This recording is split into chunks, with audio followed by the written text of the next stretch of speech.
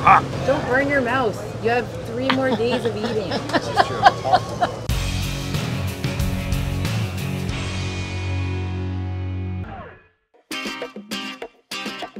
Stunning beaches, rich cultural history, and a lively, welcoming atmosphere. These are some of the trademarks of Puerto Rico. Super hydrated. Got electrolytes coursing through my veins right now. Like many places, the best parts of Puerto Rico are reflected in its vibrant food scene. Some of the tastiest bites can be found along the coast, where fresh, local ingredients are transformed into crispy, crunchy, delicious street food with indigenous Taino, African, and European influences. Dishes like alcapurrias, empanadillas, and bacalaitos. That's a tasty bacalaito. Guiding me on my journey is my friend Mima Benitez, a local food enthusiast with a packed Rolodex of all the best spots on the island. How would you describe Puerto Rican food to an outsider? I think it's very expressive and it's very flavorful. And I think it's reflected on the cuisine, I think. The first stop on our trip, family-owned Kiosco El Boricua in the coastal area of Piñones, about 10 miles outside of San Juan. Piñones is an incredible place, reflecting the island's vibrant Afro-Caribbean culture and cuisine. More fresher than this, you can't get it. On one side of the narrow main road, the beach. On the other, countless bars, restaurants, and chinchorros. Open-air fry shacks offering a wide variety of traditional Puerto Rican delicacies. These beachside hangouts are widely known for their convenient and casual vibe. It's a good choice. Good stop here, you know? El Boricua is famous for their alcapurrias, fritters made from a dough of green plantains and root vegetables that have been filled with a savory mixture of either seafood or meat. So let's try this land crab. That's a really unique flavor on the crab, but this is very tender. Some chinchorros shape the dough and filling in either a sea grape leaf or a banana leaf and then fry them over an open flame. This meat you can find in other dishes. Yeah, it's like a picadillo, right? Exactly, it's like a picadillo. But the land crab is more authentic. Yeah, more unique to the area. That's good though. And then there are the ever-popular street snacks bacalaitos, a mixture of salted codfish, or bacalao, mixed with flour and seasonings and fried until golden and crisp. Think fried dough, but a crunchier, more savory seafood version. I love the crunchy outside. They put crushed garlic also, and this is the recao.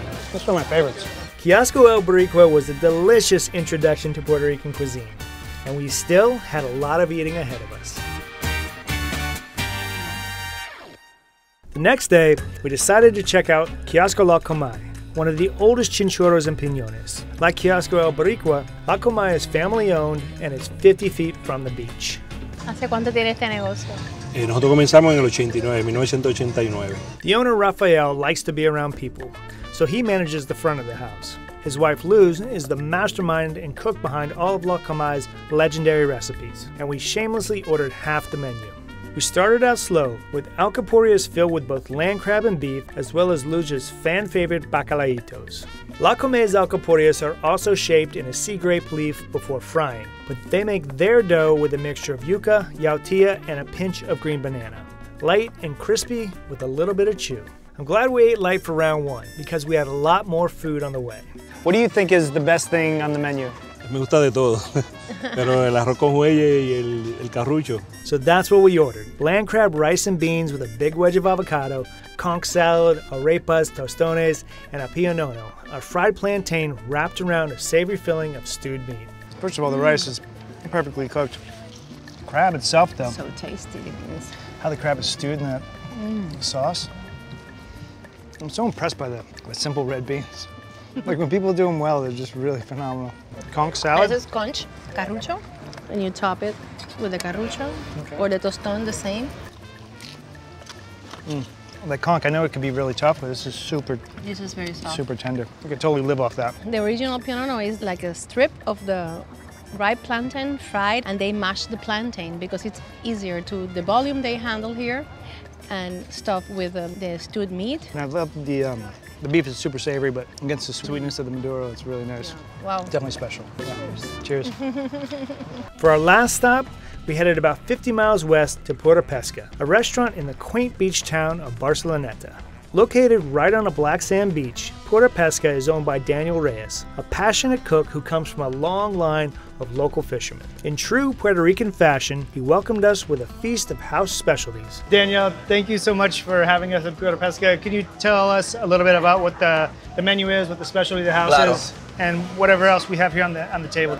Aquí tenemos, ¿verdad? Las empanadillas de pescado, son de dorado, son fritas, hechas todas aquí en la casa. So this is the mahi-mahi that's caught locally then? Sí, sí. And the dough is so light. What do you cook the fish with? Salsa, sofrito que es del país, ¿verdad? Recao, cilantro, cebolla. Eso se muele. Ajo también. Ajo, sal y ya. All the local farmers, they bring all those ingredients for the sofrito and they process all those vegetables here. Tenemos las alcapurrias de guineo verde, que son fritas, son hechas aquí. Tienen cangrejo, unas tienen cangrejo y otras tienen carne molida, carne de res. Que ese es de juey de acá, local. Cangrejo local, lo cogen aquí cerca de los pescadores. And so you said that the alcapurrias are made of green bananas? This only green banana, one salt, this everything. They cook it slowly for the inside to cook properly, and then you want to golden on the outside. Yeah, these are also like fatter. They seem like they have more filling than some of the other ones I've seen in piñones. Y acá como tal, pues, lo típico es que queden más grandes, más gruesas. Tear some of this open. That's some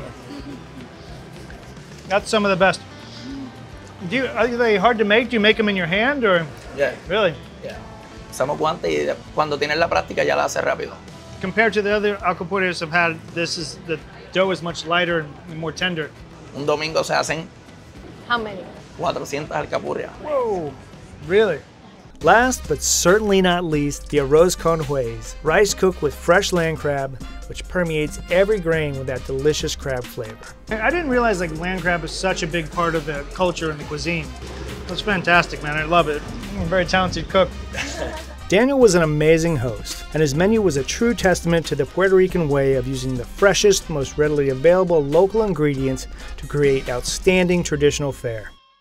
To say I was blown away by the food and the people of Puerto Rico's coastal communities would be an understatement. Everywhere we went, fantastic fried bites and fresh seafood dishes were made with pride by tight-knit, family-run kitchens with unbelievably fresh, locally sourced ingredients.